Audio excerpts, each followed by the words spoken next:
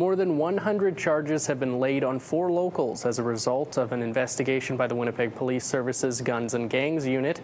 On August 19th, several units executed 3 search warrants resulting in the arrest of 37-year-old Jonathan Herntier, 36-year-old Joseph Liu, 26-year-old Laura Powell, and 31-year-old Sherry-Ann Legemodier. Over $1.5 million worth of illegal drugs were seized, along with $150,000 in cash and multiple firearms. 17.8 kilograms of methamphetamine, 2.7 kilograms of cocaine,